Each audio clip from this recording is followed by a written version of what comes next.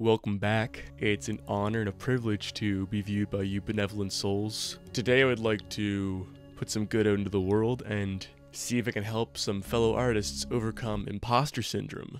It's a very mysterious, metaphysical state that keeps most people from ever expressing their true creativity and is probably the leading unquantifiable cause of suicide.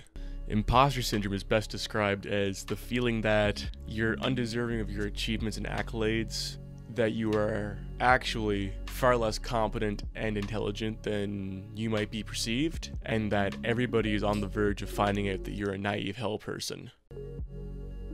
The connection to artists is pretty obvious. There's a myriad of reasons to why an artist might face imposter syndrome.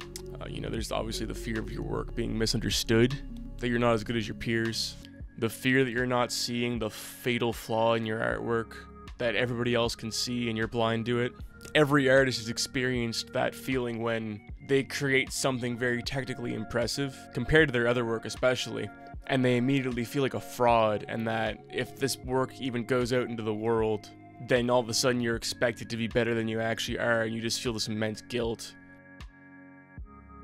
Imposter syndrome doesn't require a very long explanation. It's pretty well known, especially to other artists watching this video. This is the part of the video where you might expect me to tell you to not listen to the haters. Just keep going and that you deserve a break. You work really hard. You're a great artist. Take a break, man. Fuck it, who cares, right?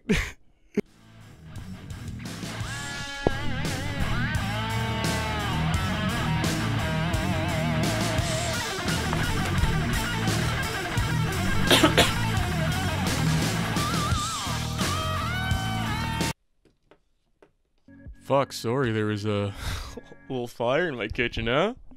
See, the thing is, that's all horseshit. The only way to overcome imposter syndrome is to meditate and take mushrooms. Just kidding, but not really. Now, speaking from experience, the only way I have overcome the self-doubt, the crippling self-doubt, is I just don't attach myself to my work. Once it's done, it's done. I look at it and I usually just say, I can do better. I think that's the only thing you should think when you finish a piece. What else is there to do? Whine about it? Get overconfident? None of those emotions get you anywhere. You look at your artwork and you say, I can do better next time, and you keep going. All you can do is just expect yourself to get better and keep going. With those insights, I want to say thank you, follow the light, and God bless.